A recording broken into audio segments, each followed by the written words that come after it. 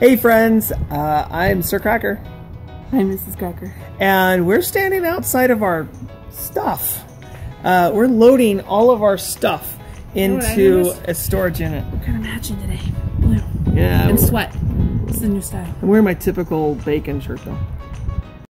Hello, friends, family, and fans of the Cracker family. We have a new project we're working on. So, we want you to meet the newest member of our family. She big and she ugly. It's Romy. We're gonna make her not so ugly. We are? We're gonna slap some lipstick on this.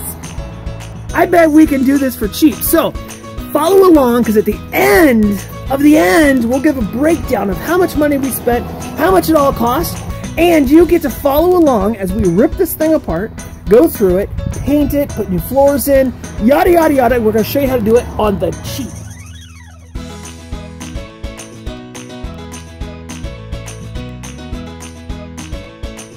We've been packing up our house and loading it into the storage unit behind us, and we have a lot more to go because we are going to do the tiny house life.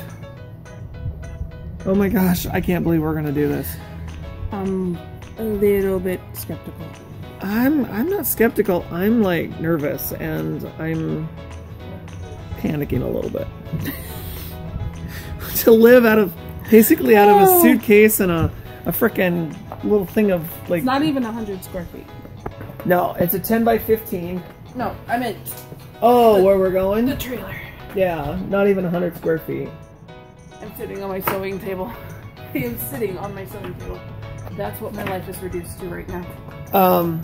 Because my chairs, my comfy, I love chairs, are all the way there. So we're getting rid of the couches.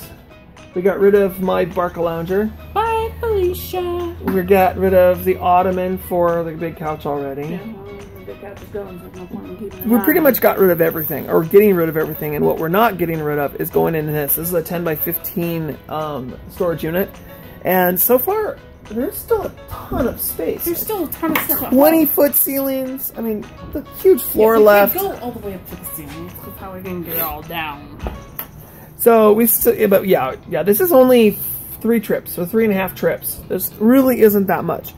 It may only be 3.5 trips, but it took me all week to pack this stuff. I am so tired and so sore. So we got 6 bookcases left, and we have 2 TVs, 2 TV stands. We have a bed frame. Refrigerator. We have a refrigerator, a little black refrigerator, a fish tank, a bar, exercise equipment.